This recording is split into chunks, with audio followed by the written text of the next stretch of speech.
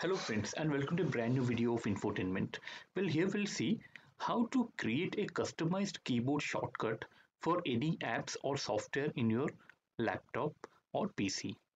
So here I'm using Windows.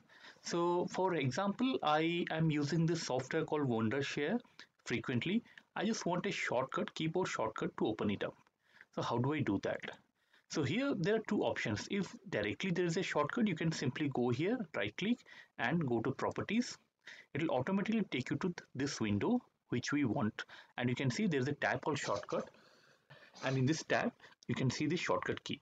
So if it is not in your desktop as a shortcut, you can directly, I'm going to another place, that is Windows.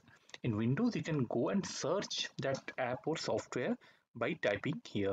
I will type Wondershare. So once I type in here, the icon of the software will automatically come up, and here what I need to do is I simply have to right click and go to open file location. Here options will not come for properties, so directly you have to go for the file location, and here you have to again right click on this icon, and here then you have to go for properties.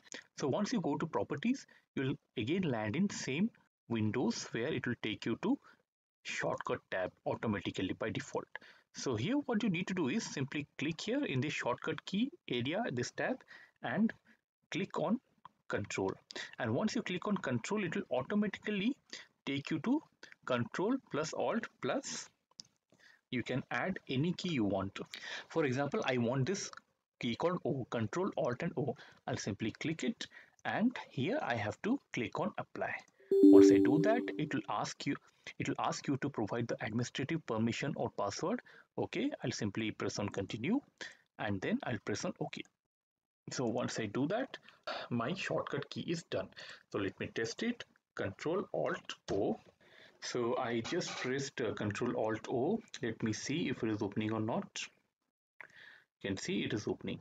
So sometimes what you have to do is you have to simply restart your computer if it is not working, and you'll be able to open it. Perhaps it takes some restarting of computer to refresh all the things, and after that you are good to go. It will open once you press that shortcut key. So friend, that's it. I hope you understood how to customize a shortcut key for any app in your PC or laptop.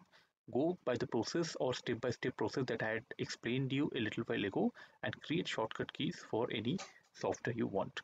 So friends, I hope you found something interesting. If you like this video, please hit the like button, and please do subscribe to this channel Infotainment for getting more of such technical videos. So till then, keep watching Infotainment. See you again. See you soon. Thank you.